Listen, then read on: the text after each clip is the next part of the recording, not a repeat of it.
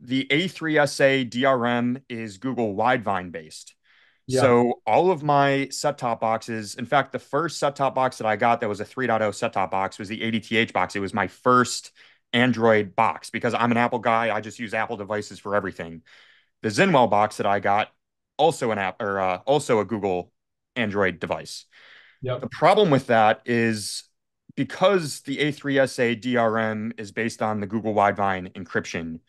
How would, like, let's say an iPhone in the future wanted to be able to access ATSC 3.0 services, how would it even work with the A3SA DRM content security? Yeah. A3SA is talking to Apple. I mean, I think that's sort of the next step.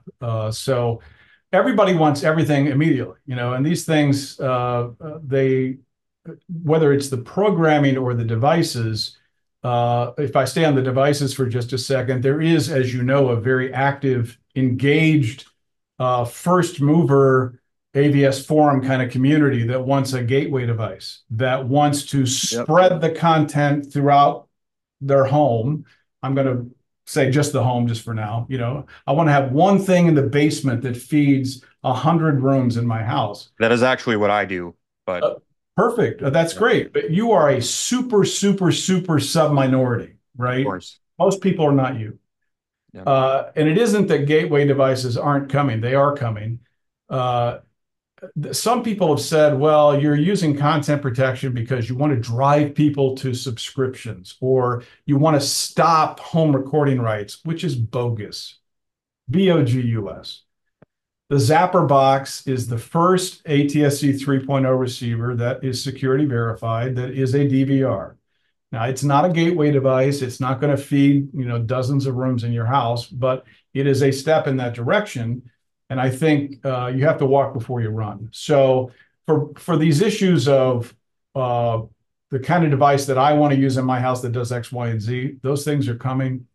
I'm an Apple person. What about Apple? What about the iPhone? What about the Apple TV? What about other devices like that? Also, I think those will come eventually. And we kind of had to start somewhere, and the Google Widevine method was the best method for the bigger audience, which isn't even the set-top boxes, it's the TV sets. Yeah. So the industry will sell again 4 million-ish TV sets and a couple 100,000 set-top boxes this year. Eventually, that needle, the CTA chart that you referenced from the ATSC meeting shows that in 2026, 2027, probably everything that's sold will have ATSC 3. I mean, kind of like the iPhone and Wi-Fi. I mean, you're going to need to have that when you go into a store. That'll be an expectation. So, I mean, that's how I would address the security question and also the device question.